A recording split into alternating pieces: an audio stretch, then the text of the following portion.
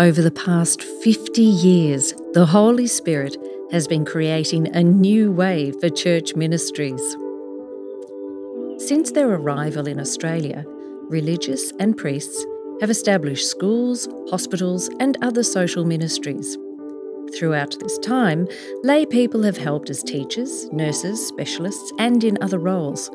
There was a sense that the lay people were cooperating in the work of priests and religious.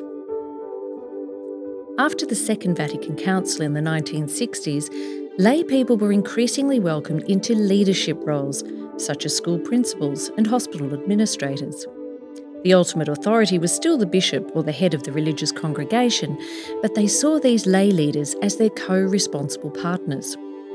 More recently, the Church has established a new type of body where lay people have replaced religious priests and bishops as the authority.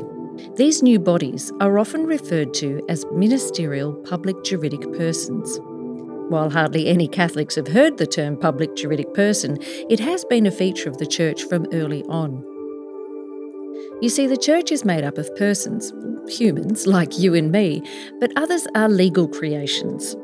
Public Juridic Person, or PJP, is the name the Church gives to a corporate body, a person created by church law. A PJP, like a company, can own property, it can employ people and enter into contracts.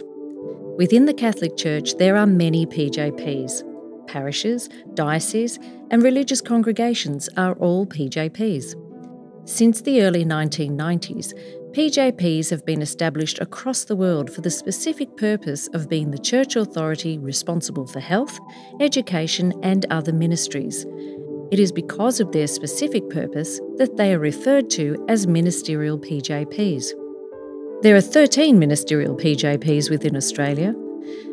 5 Ministerial PJPs have education ministries, mainly primary and secondary schools. 4 have health, aged care, community services, family services.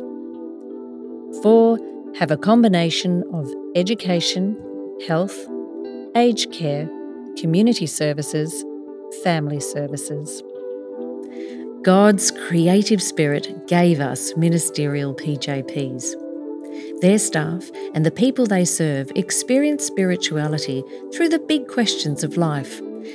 This is the only contact most of these people will ever have with the Church.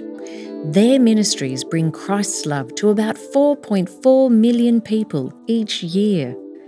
Ministerial PJPs continue to faithfully fulfil God's mission for the Church.